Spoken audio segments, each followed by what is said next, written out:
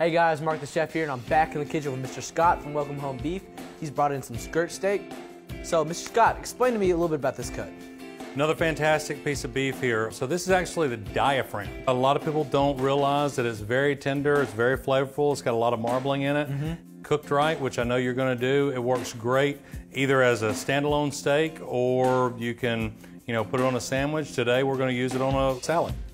All right, Mr. Scott, we're gonna season this up really simply because we just wanna let the meat shine. So if you go ahead and rub down a little bit of olive oil and then hit with some salt and pepper, you should be ready to cook. Let's get it done. All right, Mr. Scott, you seasoned it. I have a pan on medium-high heat. It's just starting to smoke, which is what we want. So I'm gonna place it in, cook it 2 to 3 minutes on each side. Pretty much, I'm just looking for a golden brown crust. Once that's formed, it's done cooking. 2 to 3 minutes each side, and we should be good to go. Are you gonna season that side too? I'm gonna hit it with a little bit of salt and pepper. All right. I like that coarse pepper. It makes a really good crust. It really does.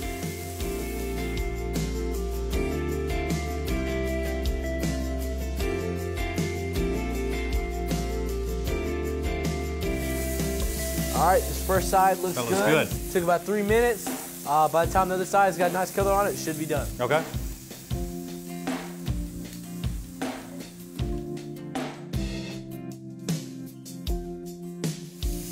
All right, Mr. Scott, beautiful color on both sides. I'm gonna pull it off and let it rest for just a minute. Then we can slice it up and serve it. Okay, Mr. Scott, beautiful color on both sides. We let it rest for a couple minutes. Now it's time to slice it. Sounds good. I'm gonna slice it against the grain, and then I'm gonna slice those in half.